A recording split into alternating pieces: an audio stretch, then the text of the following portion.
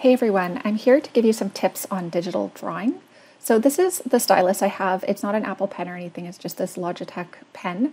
Turn it on with this button here, and then once it's activated, I can use it instead of my finger. And yeah, so I use Procreate or an Autodesk Sketchbook, and I'm just gonna first start with Procreate and show you the interface. So when you open it up, you get this like board of your works. And if you want to bring in a photo, you can just click up here on photo and that will bring up your image gallery. So anything you have downloaded, you'll be able to import into Procreate. So I'm going to select this photo here, and you see it kind of creates a new board. And then this is the sort of palette that we're going to be working on. So up here is the layers palette, and you can see that one is already there, and you can add a new layer by clicking on the plus sign.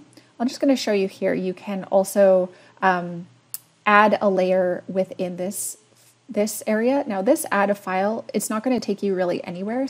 What we really need to do is go to import a photo. That's if we want to add another photo to this same board. So I have this brown craft paper also downloaded onto my iPad. So I'm going to select that from my files, and that's going to bring that in as a new layer. So now I can draw on this brown paper layer.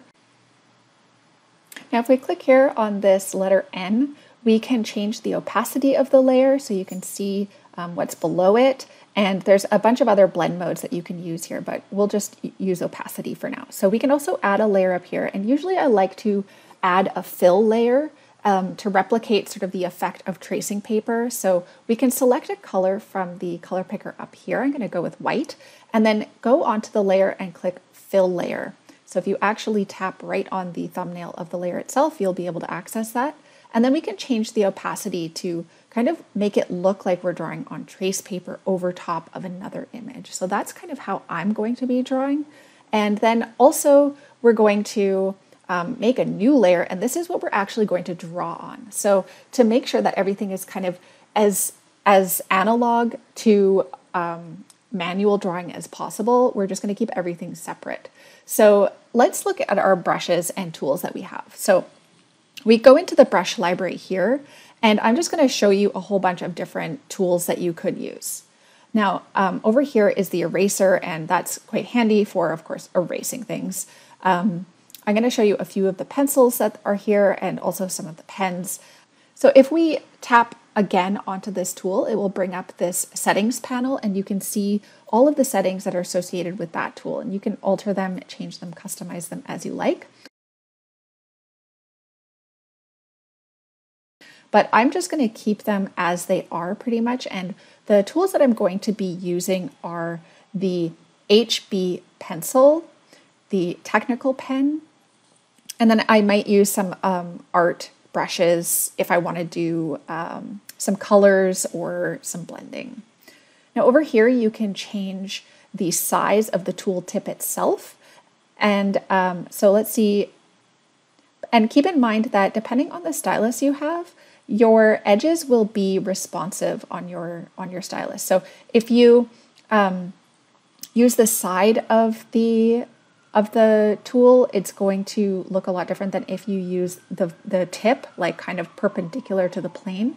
So you can get a much more sharp line if you draw straight down than if you draw with the side of the tool. So using the side of your tool is going to be good for shading and kind of scratching in those line work details.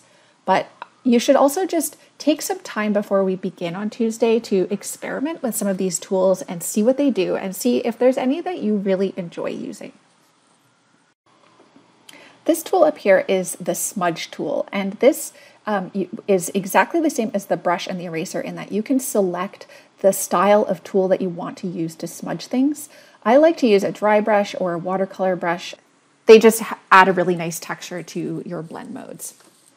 Okay, so that's pretty much all the drawing tools we're going to use. Now over here on this toolbar, there are some transformation tools and editing tools, and then there's some hue, saturation, and other adjustment tools. So remember that this little gear, this little wrench is where you can save and save your file, and you can save it in a bunch of different ways. Later we can explore how we make an animation, but yeah, so there's a lot you can do in Procreate, and I find it to be just one of the more intuitive drawing apps. So this is the one that I will be using as I go through this course. Now, if we go back to our color palette here, I'm going to select white, and I want to draw as if I'm drawing with white pencil crayon to replicate some of these white marks, but you can't really see them show up because remember, we're drawing on a piece of white tracing paper. So if we turn off our trace paper layer and then we put back on our brown sheet of paper, now we can see this white showing through. So we can actually draw with white, but you just might not see it if you're using kind of tracing paper. So just make sure that if you want to see the effects of white, that you change your trace paper to the brown background. And you might just have to kind of get used to switching back and forth. Another tip I have is to actually draw different types of lines and shadows on different layers. So this is something I find really helpful because we can set up a new layer, and I'm going to just rename it here and call it light. And then I'm going to call this one lines.